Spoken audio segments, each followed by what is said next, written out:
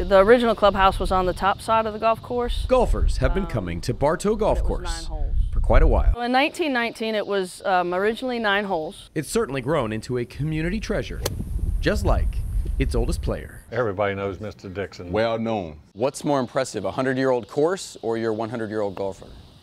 I'm going to say the 100-year-old golfer.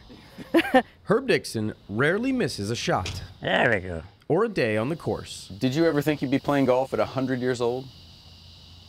Well, I tell you, I never give it a thought. When people come up and they see you playing golf at 100 years old, what do they say?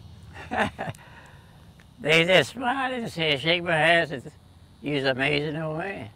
He first caddied here at 14 and made golf his career. He won 50 tournaments as a professional and is a member of the African American Golfers Hall of Fame. And he's probably the best golfer in the entire world for that age group. You have a lot of holes in one in your career. Oh, yeah. How many? 8. 8? 8 holes in one.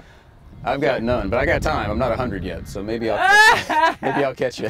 I hope you make 100. His first hole-in-one came way back in his 50s, and his latest was last week, just 2 days after his 100th birthday.